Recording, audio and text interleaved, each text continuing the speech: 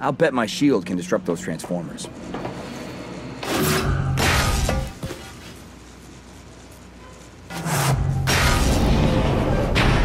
Wait a second. That lock mechanism looks pretty flimsy. I bet I could pop it with a little explosive putty.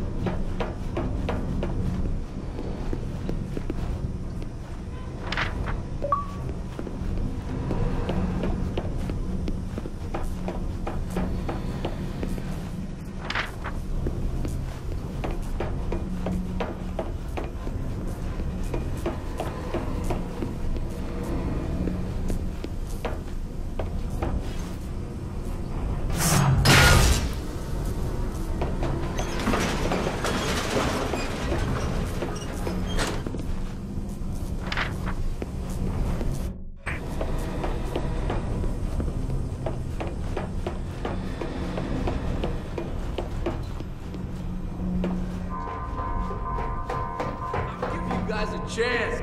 Let me go, and I'll take you both on unarmed. It's the best offer you'll get. I'm trying to help you, dummy. You hear that alarm? It's him. Trust me, you'd rather take your chances with this kid.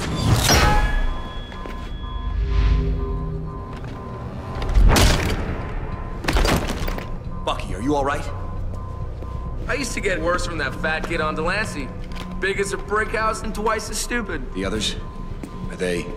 Alive last I saw him. Madam Hydra took Dugan and Fallsworth, that direction. But we're not the only ones. They've got POWs from everywhere. Americans, Brits, Russians, Free French, you name it.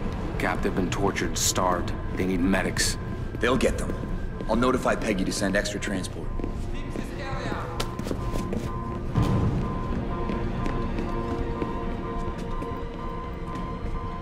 No one on this level. Check sector 7.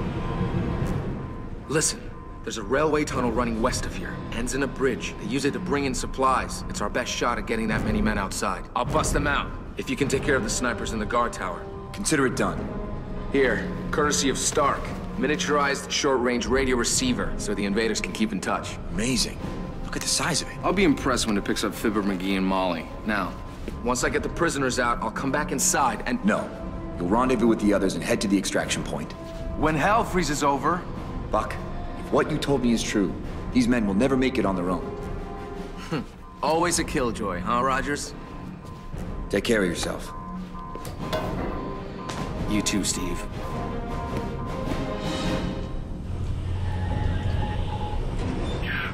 We're busy want to free the prisoners. Leave it to me.